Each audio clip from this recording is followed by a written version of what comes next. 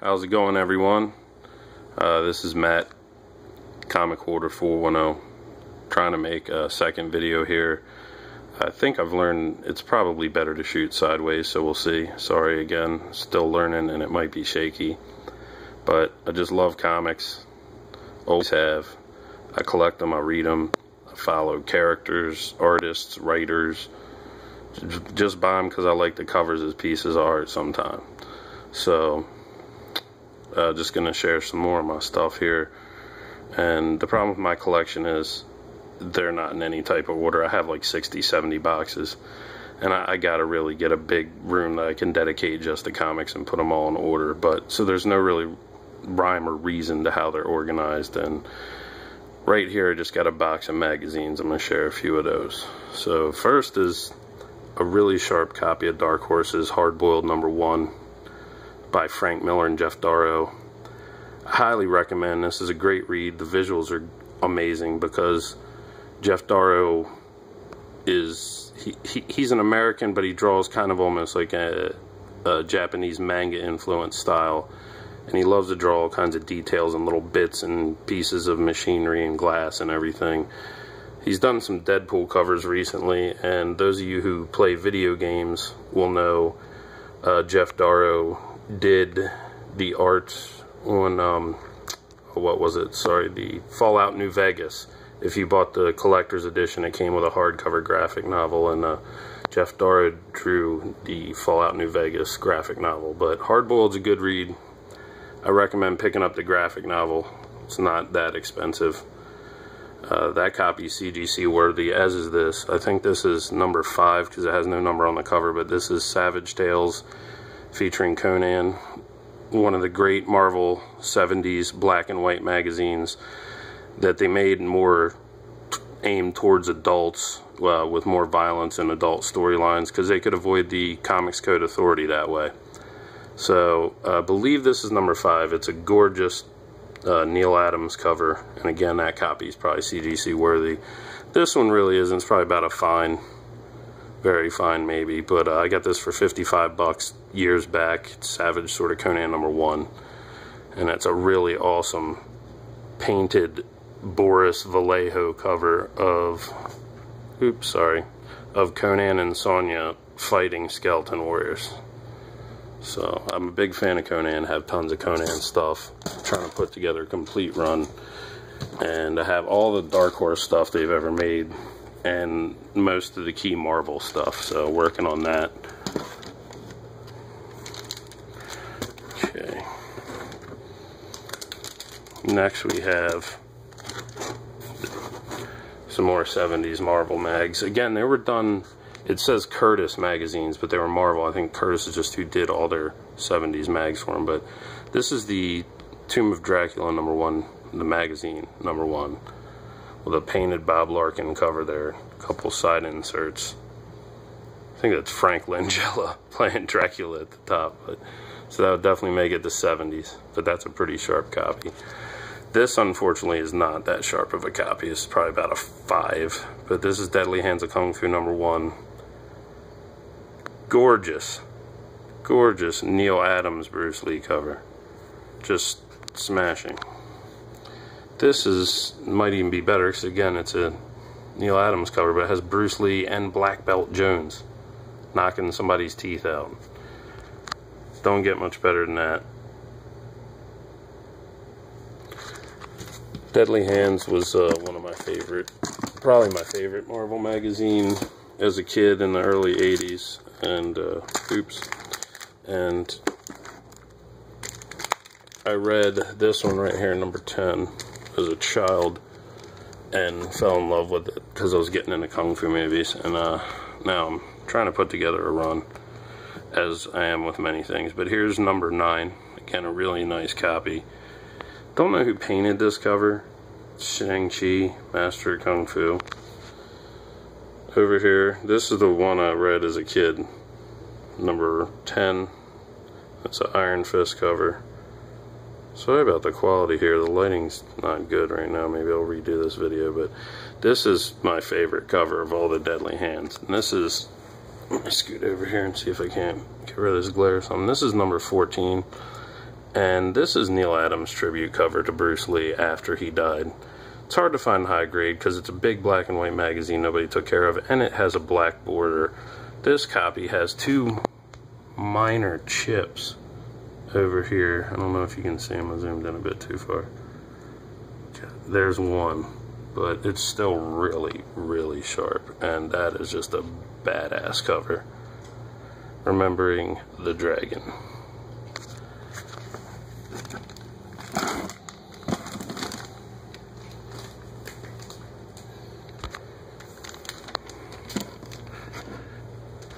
Some more 70s Marvel stuff.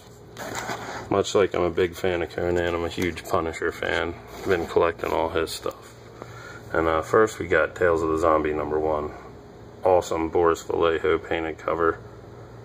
That magazine's probably about a 6, but that is a great cover. Love horror books too. They just don't make them like they used to. Look at that. Look at that price tag. Marvel, 75 cents with the zombie head reading the book. Kicks ass. And here's the Punisher stuff. These are the two black and white Punisher mags Marvel did in the 70s. This is Marvel Preview #2, the more valuable of the two, and in my case, the better condition of the two. And this is the first telling of the origin of Punisher. And it's a badass Gray Morrow cover where he's just gunning these fools down. Painted. Awesome. And that's the stuff that attracted me to these magazines. They wouldn't do that in the normal books where he fought Spidey. Here's the other one. This is Marvel Super Action, new number. I believe it's #1. Not sure who painted this cover. This copy's not in as good a shape, probably about a 6. But glad to have them both as a Punisher fan.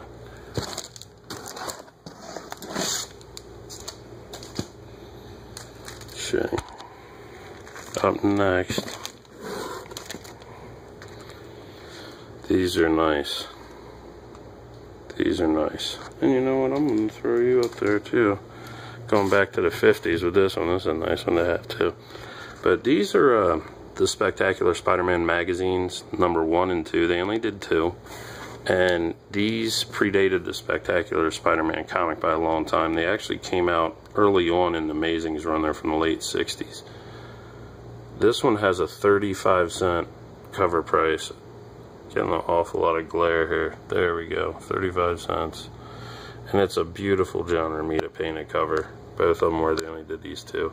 My #2 is not nearly in as good a shape as the first one, but look at that cover, man. John Romita painting the Goblin Spider-Man fighting at his prime. Beautiful. I love that cover. And this is something awesome. I bought a really nice collection off of a friend. His father had his collection from when he was a kid, and his father passed away, and my good buddy thought of me and knew I collected comics. He said, hey, instead of selling them to some dealer for half a book value, why don't we sell them to my friend for half a book value? Because they go to a home where they're appreciated instead of being resold. And this was among them. And this is from the 50s. This is Superman 3-dimension Adventures #1. The glasses aren't there. The spine's really rough, but that is just something awesome to have. It's not in that bad a shape. I'd give it maybe a 5. Pushing, yeah, 4 or 5, because the glasses are missing too. But that's just something cool to have.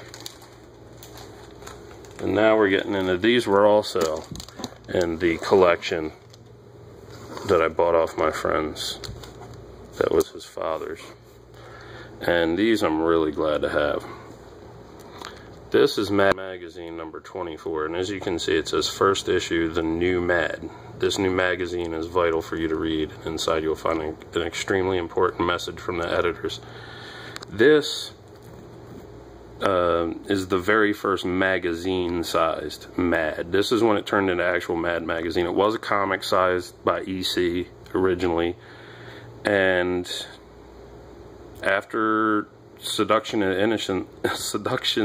the Innocent came out, sorry for that mush mouth. After that came out by Dr. Frederick Wertham, they had a Senate hearing on violence and bad influences in comics, and they established a Comics Code Authority, and Mad went to magazine size to avoid the regulation, which is what Marvel copied in the 70s. But this is pretty valuable. It's not a perfect copy by any means, but it's pretty decent, and it's pretty cool to have. This is number 27, 3 issues later. Big jam cover, a lot of detail in there. There we go, thanks for the focus. Not sure who did this cover. Jack Davis? I can't tell. There's an awful lot of detail in there. Here's number 28, very next issue, the spring issue. These are very early. These say on there July of 56. These are from 55 and 56. These Mads, and let me take these down gently.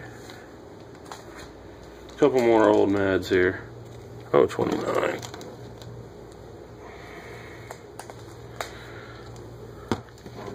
$31 and 33. I think, I'm not sure, but I think 31, maybe it was 30, but if not, it's 31. But this may be the first Mad cover with Alfred E. Neuman. If not, it's the second, but that's number 31. Number 29. Most of these are in pretty good shape for as old as they are. A lot of them have these, you know, these datings. Some historians say it's not damaging the book because there was no comic specialty shops back then, and a lot of retailers did that, put some sort of dating on there so they could rotate the books. And some say it's a part of the history and it doesn't affect the value. Some say it does deface it and affect the value. It depends on who you talk to, I guess. But a lot of these books have that. But other than that, they're in really good shape. There's number 33, another spring issue with Alfred E. Neuman. You know, when they're talking about Ernie Kovacs and Al Jasbo Collins, you know those books are old. Don't even know who they are. So there you go. But we got a couple more. Couple more Mads. More, I guess Ernie Kovacs must be an artist on Mad, and I'm ashamed I don't know that, but who knows. But here's the 5th anniversary cover. Norman Mingo. Kind of jam cover, a bunch of celebrities from 1957. This is number 40. Andy Griffith Show, I guess. So they start parodying stuff finally. And number 41, for pretty cool cover. But yeah, you can see Alfred E. Neuman starting to appear on a lot of the covers by that time. So those were really neat to have those thrown in with that collection. I got a lot of nice stuff. I didn't get it cheap, but I got a lot of nice stuff from those guys. Bunch of EC books and other things I'll show later. Bunch of Disney and Looney Tune, Dells and Woody Woodpecker, all kinds of funny animal books from the 50s. So, but that'll be for another time. Here's some Eerie books, and not in proper order, but that's okay. This is a repro of an original creepy cover that Frank Frazetta did, and this is the Werewolf vs. Dracula, and that's a legendary painting. This is, you know, unfortunately the second time it was used in a Warren magazine, but still pretty kick-ass cover.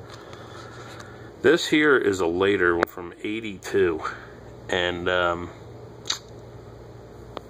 it's when Vampirella started coming in. Vampirella and Frankenstein. Pretty cool cover. Had the other creepy and eerie characters, some of them fighting. It was a, like I said, an all-star classic. Cool, kind of cartoony cover, but shades of realism. Who was that? Fastener? Not really sure. Familiar with them, but good cover. This is creepy, number 36. Not the best copy, but this is the first issue Richard Corbin did, and he is one of my absolute favorite artists. A lot of people don't like him, but I love him. He walks that line between cartoony and realistic so well, and his drawings are awesome. I really like him, and this is the first issue he did, and I like that. Couple more issues of creepy here.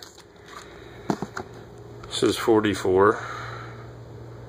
And again, this is a pretty famous cover, and I'm ashamed to say, I think it was Corbin again. I'm not sure, but I believe that is Richard. It doesn't say Corb on it anywhere, but I believe that is him. I could be wrong.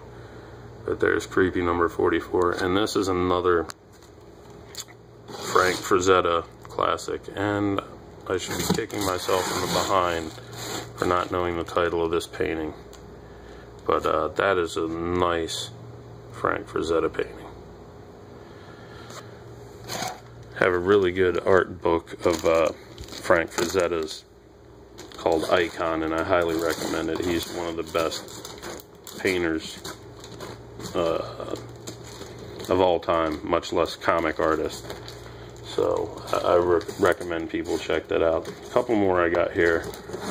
Some graphic novels. When I was a kid in the 80s, oh god, don't fall. When I was a kid in the 80s, these were a big deal. These graphic novels started coming out, and there were no ads, larger, better paper, better art, better stock, and it blew my mind. The first one I got was Alien Legion, which I'll show you in a minute, but these are some good ones. This is a DC one that came out later, but this is a painted Jack Kirby cover. There's Darkseid in the cockpit, if it'll clear up the focus for me. But this is the Hunger Dogs, and this is a CGC worthy copy. This is really sharp, and this is where Darkseid kills a bunch of people. He goes out and just wrecks shop.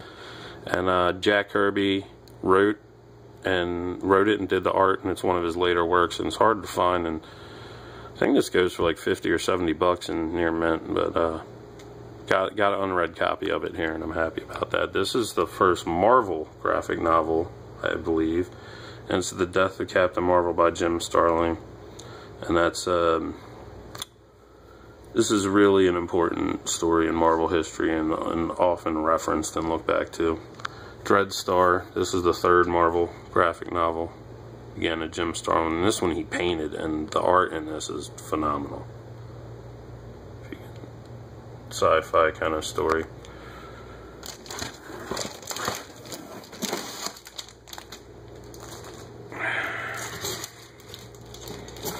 Yeah, because these graphic novels were so fun when I was a kid. I'm going back and getting a lot of the ones I didn't have, because most of them aren't too expensive to track down. But this is Alien Legion. I have a complete run of the comic.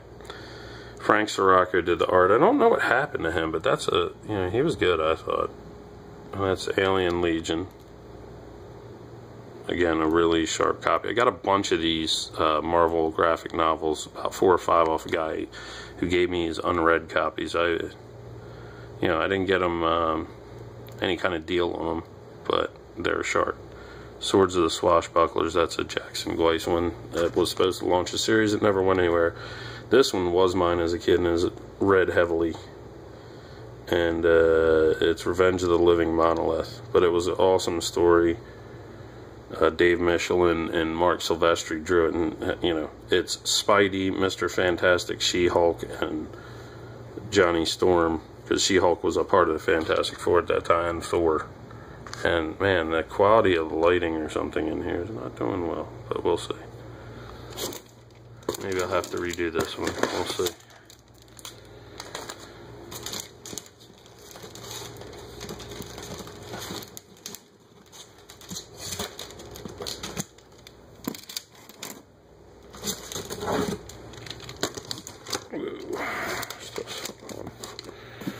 Alright. This is Emperor Doom. This is a really, really cool story.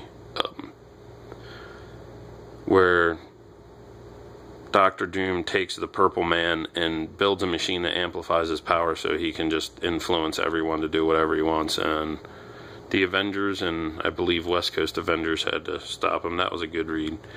And like I said, I love Conan. These are the 2 Marvel graphic novels from the 80s, and they're both in sharp condition. This is the Witch Queen of Acheron.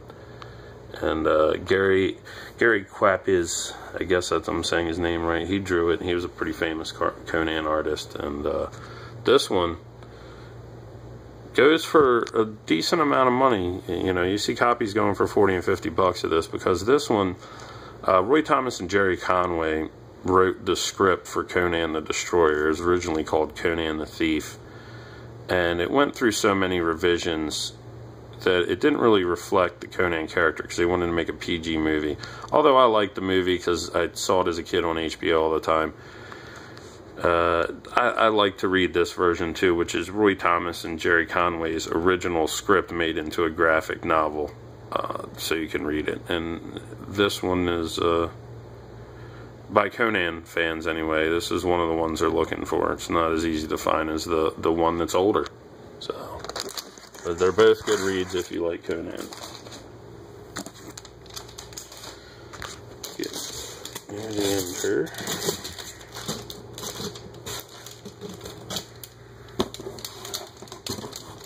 Oh yeah, these are two of the unread copies I got off this kid. Okay, the Futurians is not, but that's Dave Cockrum's attempt. This is Marvel graphic novel number 9. It's Dave Cockrum's attempt to make another team after the X-Men, and it didn't do so well. I'm a big fan of Sergio Aragonés. His work on Mad and Gru, and this is a sharp, unread copy of the Death of Gru Marvel graphic novel. Super sharp. Same thing with this Spider-Man hooky. This thing is crisp, and it's done by the master of horror Bernie Wrightson, and that graphic novel kicks ass. If you haven't read it and you like Spider-Man, do yourself a favor. For now, that looks like it's about it. Hopefully I'll be bringing more videos of some of my other books soon. Thanks for watching, and take care.